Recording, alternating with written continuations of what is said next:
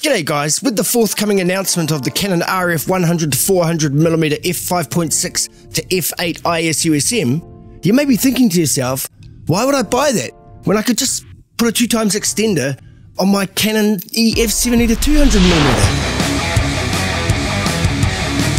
Okay guys, well the announcement is pending that the Canon RF 100-400mm f5.6 to 8 IS USM is set to be announced. It's going to be released at US $649. It's a pretty good price. It's an entry-level zoom for the Canon R series of cameras.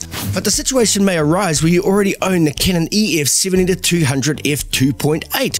And you might be thinking to yourself, why would I buy the new lens when I could simply put a 2x teleconverter onto the 70-200 and essentially get a 400 f5.6? Okay, well there's actually a few reasons why you may be better off buying the new lens rather than putting the 2x teleconverter on your 70-200. And those reasons are size, weight, and resolution. Okay, so the EF 70-200mm lens is 207mm long, whereas the new 100-400mm lens is expected to be 164.7mm long in its packed down state. Now that is already a lot shorter than the 70-200mm lens, and not only that, but when fully extended, it's still going to be a lot shorter than the EF lens with the teleconverter and the adapter in place. Next we come to the weight, and the new 100-400mm lens is going to be 635 grams. That is not bad, it's pretty light. Whereas if you look to the 70-200mm lens, this is already 1.5 kgs. It's more than twice the weight of the new 100-400mm lens, and that is quite a significant difference. Okay, if we just talk briefly about the aperture, we can actually get the same aperture by using a 2x converter on the EF 70-200. It does slow it down from 2.8 to 5.6. That is the widest possible aperture on the most closed zoom on the new 100-400mm lens. When that lens zooms out, it goes to f8, so you can actually get a faster aperture using the 2x converter.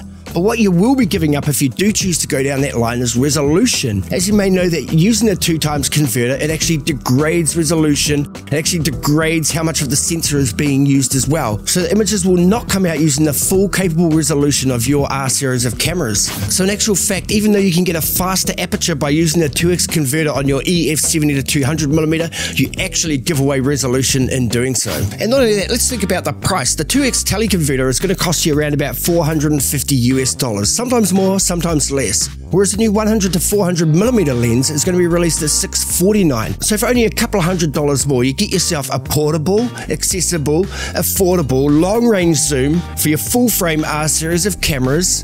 Not only that, it's got image stabilizer in it, so it's actually a really good deal. You're not carrying around more than twice the weight, you're not carrying around more than twice the length, and not only that, you're not giving up almost half of the resolution. So it could be a good option to buy the new 100-400mm lens, even though it is slower at the longest possible zoom of f8 than what you'd be able to get using the 2x converter on the 70-200, being f5.6. Hey, that's it guys. Just consider whether or not to buy the 100-400mm f5.6 to f8 IS USM, or to just simply put a 2x teleconverter onto your EF 70-200mm lens. Look, if you've already got the 2x converter, then you're probably sorted. There's no need to go and splash the extra cash for the smaller, lighter, full-frame 100-400mm lens. But if you don't have the 2x converter and you're thinking about extending the range of your EF lens, well remember, you are going to be carrying around a very long, heavy package, and you may just be better off buying the new lens and saving yourself that extra hassle. Hey, these are just my thoughts. If you're keen to see any other videos I've made, you can do so right here. Otherwise, thanks a lot for watching, and we'll catch you next time. Bye!